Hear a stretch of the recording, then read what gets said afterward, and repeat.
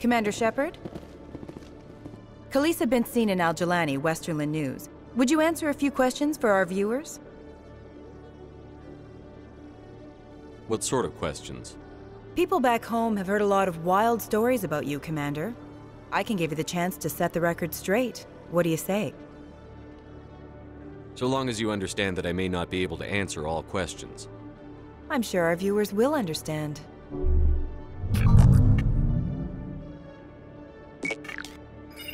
Humans have been trying to get the respect of the galactic community for 26 years. With that in mind, what are your feelings on being the first human Spectre? The Spectres represent the best of every species in the galaxy. To be asked to join them is an honor. Some have said your appointment is the Citadel throwing humans a bone. Have you encountered any situations where the Citadel asked you to place its needs before the needs of Earth? The Council is concerned with the needs of the whole galactic community. We're part of that community now. Our needs are on their agenda, but we're one of many. You really do believe that, don't you? You've been given command of an advanced human warship for your missions. Is there anything you'd like to say about it? Actually, the Normandy was co-developed by human and Turian engineers.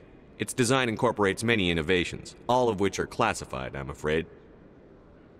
So the Turians have knowledge of the Normandy that is being kept secret from the Alliance public? Do you think it was appropriate to hand Earth's most advanced warship over to the Citadel? I wasn't aware it had been handed over to anyone. I'm in command, and last I checked, I'm human. Same goes for my crew. Human, yes, but you do work for the Citadel now, Commander. One last question, Commander. Rumors back home say you're tracking a rogue Spectre named Saren. Do you have any comment on that? I'm afraid I can't comment on whatever my current assignment may or may not be. Don't worry, we'll find out. The eyes of Earth are on you. Don't let us down. Thank you for your time, Commander Shepard.